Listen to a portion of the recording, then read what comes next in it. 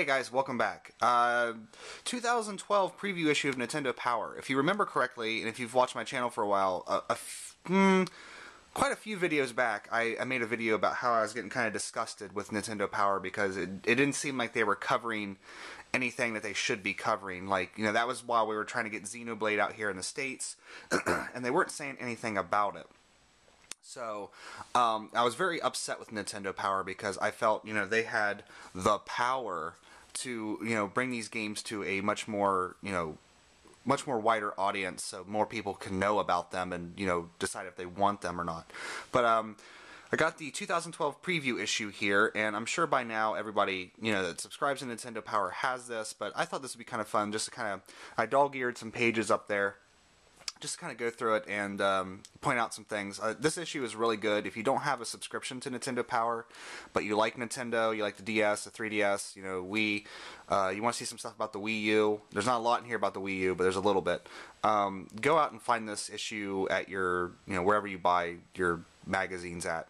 Happy Console Gamer actually just did a video about magazines and how video game magazines are really important and stuff like that. And if I would have had this issue when I was a little kid, I would have sat and just pored over the images of these games, you know. I remember back in the day poring over Nintendo Power, looking at like the import watches when they were talking about Final Fantasy III and stuff like that, and the possibility of it coming over here. It was it's definitely kind of a lost era in this. You can just go on the internet and find anything you want to about video games. You can find, you know, gameplay videos and stuff like that. And it really, video games have lost some of the mystery and mystique that they once had, which is why I still subscribe to Nintendo Power, EGM, and Game Informer, because I do like to get the magazines and kind of relive as much as my childhood as I can by just, you know, poring over these pages over and over again. So let's go ahead and open this up here and get this started. I don't know how well this is going to work because, as you can see, magazines like to flip up. But let's see if I can figure out where the first thing in here, you know, you get through all these introductory pages and stuff, they finally have a big thing on Xenoblade, which we're finally getting. I know I talk about this game, like, it seems like I talk about this game every video, but I'm really excited for it. I'm worried that I'm overhyping myself for it, but Game Informer in their new issue has also done a big thing about Xenoblade 2, but, you know, that's not too surprising since Game Informer's owned by GameStop. But Nintendo Power finally is giving this the recognition it deserves, and, you know, there'll be a little surprise later on. The circle pad here, that's actually something interesting. I'm actually looking into getting it because I like how it adds some bulk to the 3DS. And, you know, I'm having the same problem with my 3DS as I had with my DS Lite, which is it's so small that, like, the sides of my hands here get numb from playing it. So, probably early onset carpal tunnel syndrome there or something. Big thing on Rayman Origins here. I do really want to get this game. I'm planning on getting it on the PS3. So, eShop stuff. For you guys that have the 3DS and are looking for some old school games, this is a great resource right here because it shows, you know, the Game Boy Donkey Kong is one of the best games ever made. I haven't done my Game Boy collection because it's actually kind of small. I might do it here soon. Just do my Game Boy and my Game Boy Advances together. It's been a while since I've done a collection video. But this is a fantastic game and one of my favorite games of all time. Gargoyle's Quest is awesome.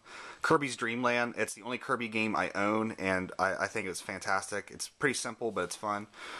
Mega Man Dr. Wily's Revenge, fantastic Mega Man game on the portable. I couldn't believe that they did it on the portable systems. You got Metroid 2, The Return of Samus. Fantastic game. Mario Land 2. I don't own any of the Mario Lands. The first one I hear is not very good, but I hear Mario Land 2 is very awesome, so definitely check that out. And, of course, Link's Awakening. Let's keep going here. There's more stuff. This is, just like, yeah, or is that DSiWare? Yeah, DSiWare stuff, so. And, big review of Metroid 2 Return of Samus here. And they recommend it, of course. It's a pretty fantastic game. A lot more linear than the other stuff.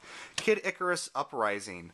I'm actually really getting excited for this game. It was a game that kind of was off my radar, but now after reading this article and seeing all the stuff that's in it, and it's got a weird control scheme where you use the circle pad and the DS stylus to attack and stuff. So they're actually packaging a stand with the game, so you can set it on your table and it won't kill your right wrist or your left wrist when you hold the system. So I'm actually really looking forward to this. The graphics look amazing. It's made by the people that did Super Smash Brothers, so you know the quality is going to be there. But just a huge article on that, so getting very excited for that. Little thing about Luigi's Mansion 2, I know a lot of people are excited for that. This is actually kind of interesting, this shifting world game. It's black and white, and you use, I think you use the gyro controls to, shift the world around, and, I don't know, look into it. The little article here doesn't really give a lot of information. Shin Megami Tensei Devil Survivor 2. I've heard a lot about Devil Survivor 1, and I'm definitely going to have to look into this series because I'm kind of getting into the Shin Megami Tensei games, but there's a big article on that, which is interesting because RPGs don't really get the recognition nowadays.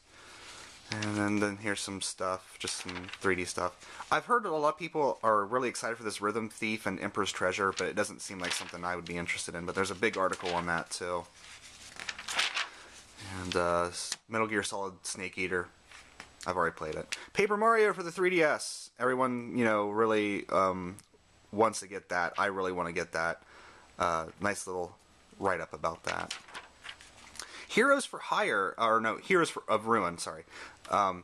This actually seems really interesting. It's a new Square Enix RPG for the 3DS, and the graphics just look let me just hold this up here, see if I don't know if that picks up. The graphics just look amazing. I'm really kind of getting surprised about this 3DS. And then we have the the editors, blah blah blah. Some of them say they do want Xenoblade, but who knows? This is a big thing that I was really excited about because this is what we hope to see in 2012, and a lot of games on here that I really want. And it says that they're not confirmed from North American release, but with the way that Nintendo Power treated Xenoblade, with it, we're not knowing if we're going to get it. I can only assume that these games are going to come out here because otherwise, why would they cover them? You know what I mean? They didn't cover Xenoblade because they weren't sure if it was coming out or not. But, so I'm really assuming these are coming out. And we have the Fire Emblem for the 3DS, which I'm really excited for. I really hope we get it because that'd be a great addition to my 3DS.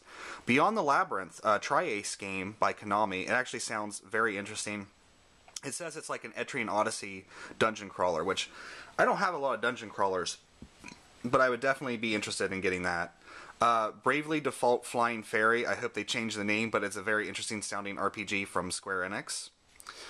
Monster Hunter 3G. I have Monster Hunter Tri for the Wii, so I probably won't get this, but people who want to play Monster Hunter on the go, there you go. Time Travelers by Level 5. There's a lot of Level 5 games here, guys. This actually sounds kind of interesting.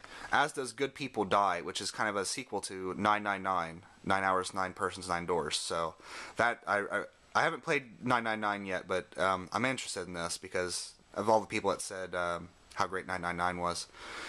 Professor Layton, for those who like the Professor Layton games. I've never played one. I know I need to. And then Dragon Quest Heroes Rocket Slime 3. I love Dragon Quest. I've never played this series of Dragon Quest games, though, so I'd probably pick that up if it came out.